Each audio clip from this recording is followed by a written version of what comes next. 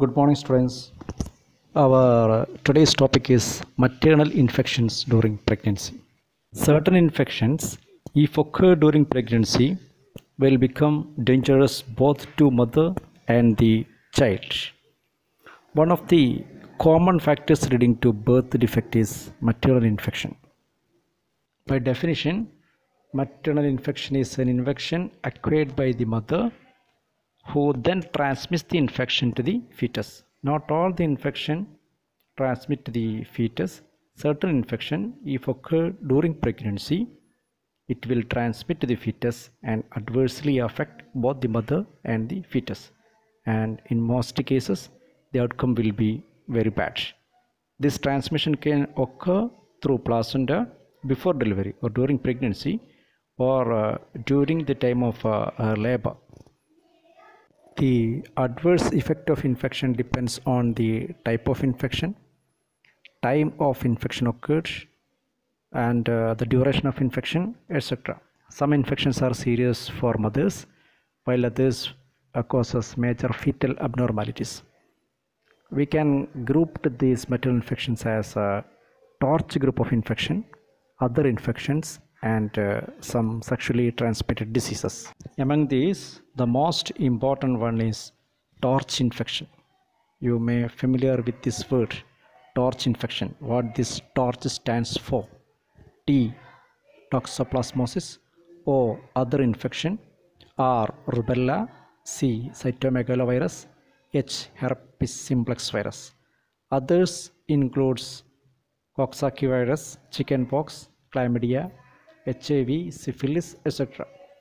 So these are the main infections if occur during pregnancy causes major fetal abnormalities. So torch infection, though it caused by different infections, we have seen that torch infections are caused by different organisms, even though they share some common features.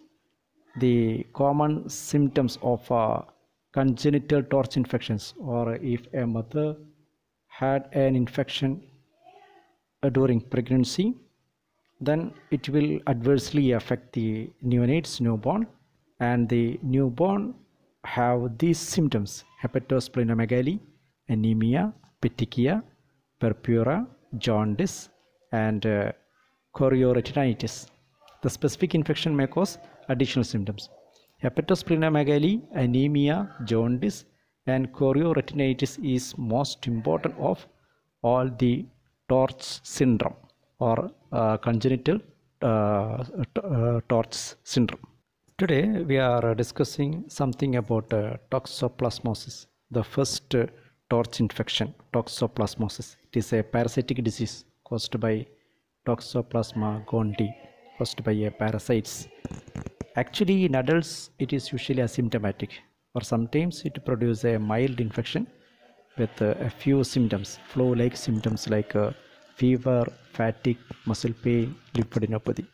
Although we are familiar with this word toxoplasmosis, in our general clinical practice, we are not seeing this condition, toxoplasmosis. We are not treating a toxoplasmosis cases in adult because most of the infections are asymptomatic. But if infected during pregnancy, it will cause us congenital toxoplasmosis, or it will adversely affect the fetus, or it will adversely affect the newborn. And the studies shows that up to half of the world's population is infected by toxoplasmosis, but most of them are asymptomatic. But approximately 2 lakh cases of congenital toxoplasmosis occur a year. Even though half of the world population is infected by the disease, only 2 lakh cases of congenital toxoplasmosis occur in any. How this infection is transmitted generally? Toxoplasmosis is generally transmitted by oral route, by eating a uncooked meat or by eating a infected raw meat. Uncooked meat or infected raw meat. It may also spread through contact with the infected cat feces. This is the most common form of transmission of these diseases, close contact with the cat. Congenital transmission from mother to fetus occurs through placenta. These three are the mode of transmission of toxoplasmosis. Main mode of transmission is due to close contact with the cat feces. It also transmitted by eating infected raw or uncooked meat, and congenital transmission from mother to fetus by through placenta. The effect of toxoplasmosis on pregnancy is it either causes abortion or stillbirth or intrauterine growth retardation. If the lady gave birth to a newborn, that live born infant is affected with the congenital toxoplasmosis, and it shows the signs and symptoms of congenital toxoplasmosis. Risk of infection increases with the duration of pregnancy, and the risk is more during the third trimester. It is about 60% during third trimester.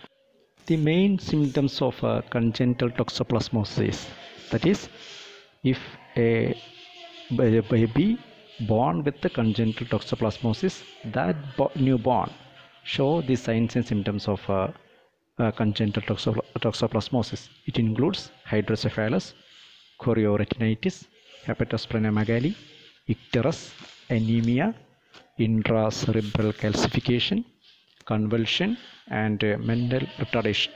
We have seen that chorioretinitis, hepatosplenomegaly, and icterus are common features of all torch infection. Here, one of the characteristic features are hydrocephalus and intracerebral calcification, and the child is mentally retarded. How can we diagnose toxoplasmosis and congenital toxoplasmosis?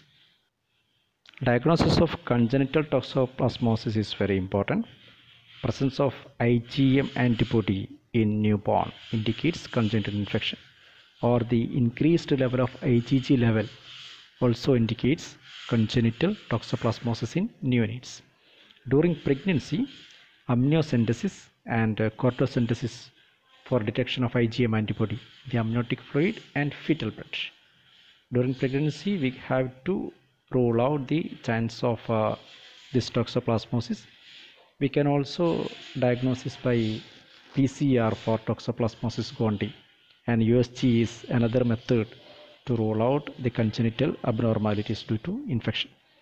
And maternal infection is rarely diagnosed because most of the cases are asymptomatic, and universal screening is not recommended in all cases. About management, we have seen that toxoplasmosis is a symptomatic disease. Usually it is a self-limiting illness in most of the immunocompetent adult, and it needs no treatment in many of the cases.